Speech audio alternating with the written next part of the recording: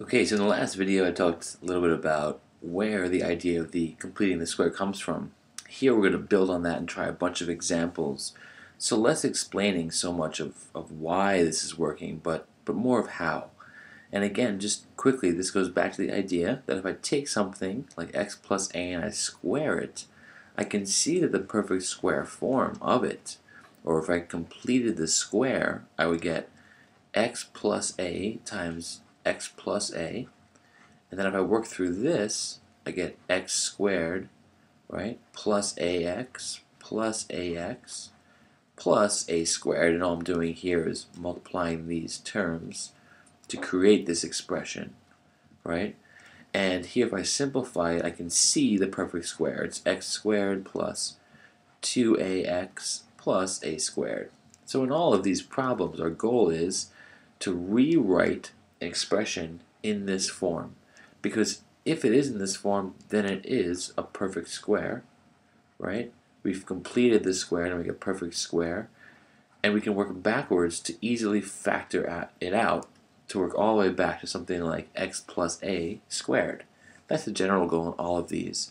And you might see it in a different form. You might see it as, well, x squared, not plus 2ax, but plus bx.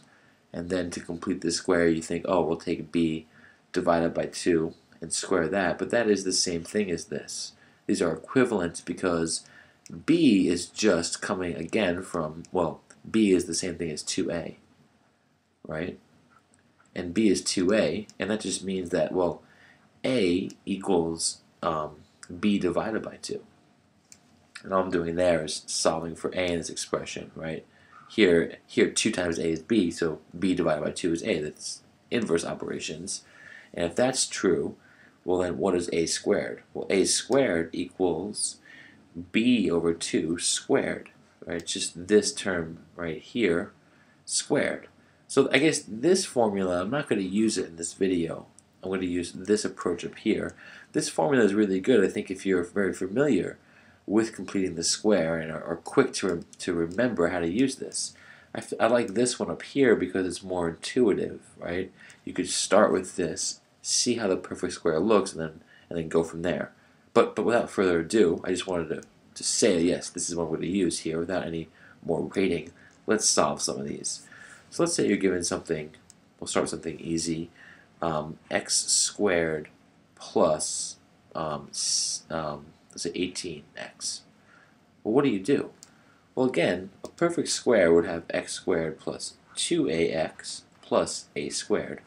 So in this case, 18 equals 2a.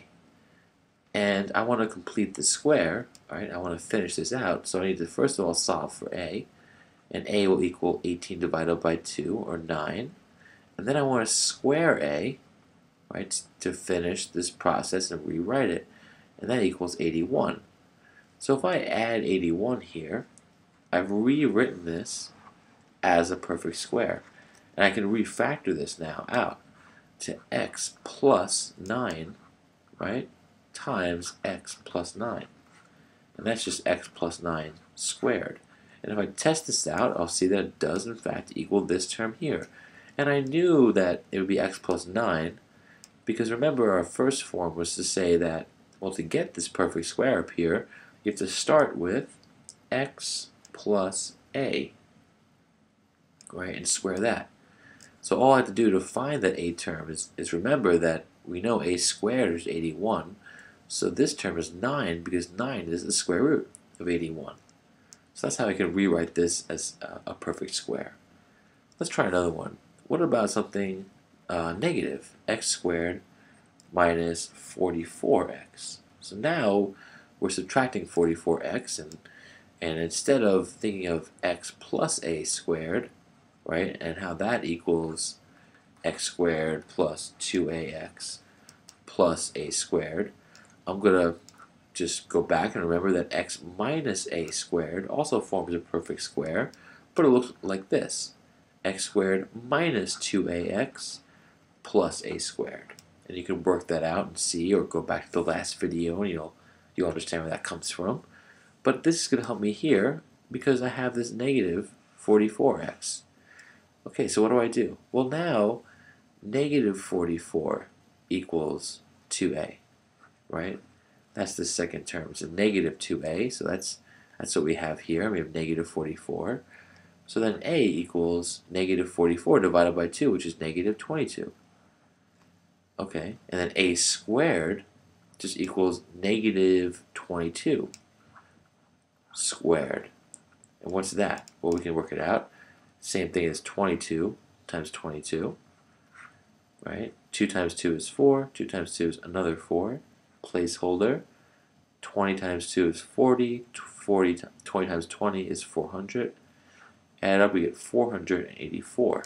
Now, as a perfect square, we can rewrite this as x squared minus 44x, right, plus 484. And then we can factor this to x plus 22. Oh, excuse me, x minus 22 squared, if you want to look at it that way. Now, this is not solving for anything. All I'm doing in this example, in this video, is rewriting it rewriting this by completing the square. That's all I'm doing here. And let's try one more example. What if we had something like x squared minus, I don't know, 3/5 x, and we want to complete the square? Well, now, right, minus 3/5 equals 2a. And we want to divide both sides by 2 to find a. And we have negative 3/5, 3/5 divided by 2. And that's just, if you think of fifths, you're cutting this in half now. But an algorithm here is to multiply by a half, right? That's the same thing.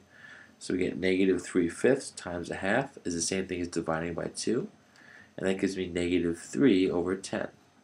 And that equals a. So what's a squared? Well, a squared equals negative 3 over 10 times negative 3 over 10. And we just multiply fractions right across. So negative 3 times negative 3 is positive 9, and 10 times 10 is 100. So that's a squared.